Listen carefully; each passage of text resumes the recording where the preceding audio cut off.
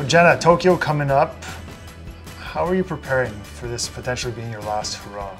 The way I'm taking this year is really making it a celebration of my career. Okay. Just enjoying every moment, the experience with my teammates, because I am ready for the next chapter. I've given everything that I can for this program and for my country, and I'm excited for the future.